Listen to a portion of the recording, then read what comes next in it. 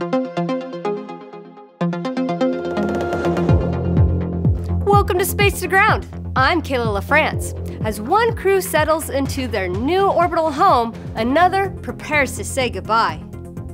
Since their arrival on April 27th, the Crew 4 crew members, NASA astronaut Kjell Lindgren, Bob Hines, and Jessica Watkins, and European Space Agency astronaut Samantha Cristoforetti have been living and working aboard the station.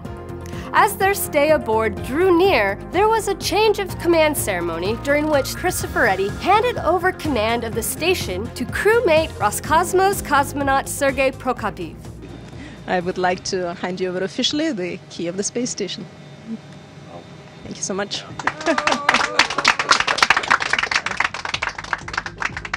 During their time on orbit, the members of Crew 4 contributed to hundreds of experiments and technology demonstrations.